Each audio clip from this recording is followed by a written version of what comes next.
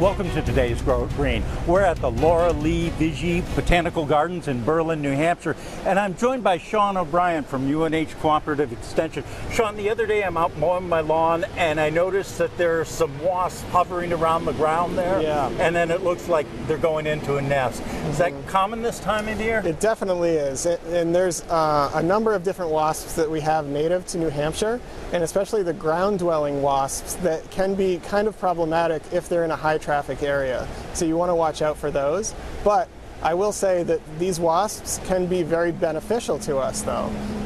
There's a few different really beneficial aspects to them, including controlling other insects that we may not be a big fan of, like the tomato hornworm. That's a big one that a lot of gardeners have a big problem with.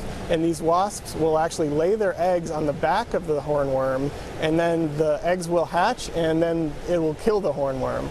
And furthermore, these wasps, a lot of them are actual pollinators for flowers and vegetables and things like that. Now we should differentiate these wasps from, like, say, the yellow jackets, right? That tend to swarm, and you know, if you're mowing the lawn, can really come after you as well. Absolutely. And yellow jackets, especially this time of year, they build up their numbers throughout the whole summer. And so around September, they get their wasp nests are big in number, and they can actually be pretty aggressive because they will defend themselves. So you have to be careful about those, especially when they're in places like walkways or around places where you do a lot of traffic. Yeah. What about, for instance, there is a wasp nest maybe where my children play or something like that. I want to get rid of it. You want to control that, so we would recommend using a chemical insecticide for that, and you want to be very careful, and you probably want to take care of that at night when the wasps are both in the nest and less active. They're more active during the day.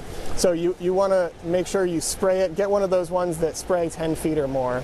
Spray it, and then have a nice shovel full of dirt that you can put right over that to cover them up and keep them inside. And then how long do I let that sit for and before, trying to see if they're all gone? Yeah, I would give it a couple of days. Once you put the dirt on after you've sprayed it, you want to walk away, and it's very slowly, because you don't want to, they actually are attracted to fast movement. So you want to cover it up, spray it, cover it up, walk away, and then leave it for a few days, and then maybe check on it to see if you see any activity after that. Okay, and then hopefully then you won't be bothered by them. But remember, if they're out of the way, they do help. They are pollinators. And that's it for today. Grow It Green.